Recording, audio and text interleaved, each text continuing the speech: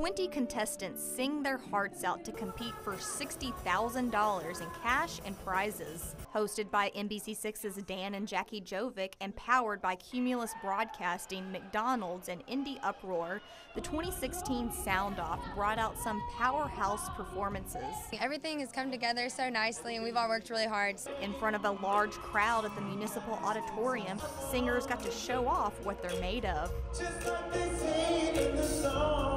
To have all these amazing singers in one room, in one venue, about to touch the same stage and perform for all these amazing people out there, man, you can't beat that. That's the best ticket in town. Competitors say it's an amazing experience and they're given the star treatment. It is extremely fun. It's like you have these dreams of being a superstar and you are treated like it for a few weeks.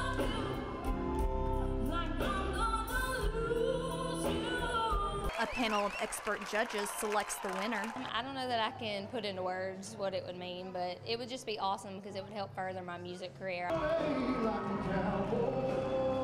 Contestants say leading up to the live competition has been unbelievable. Oh, it's been awesome. We've just, we got to do so many fun things, making videos, playing here at the historic Municipal. I mean, that's a big thing in itself.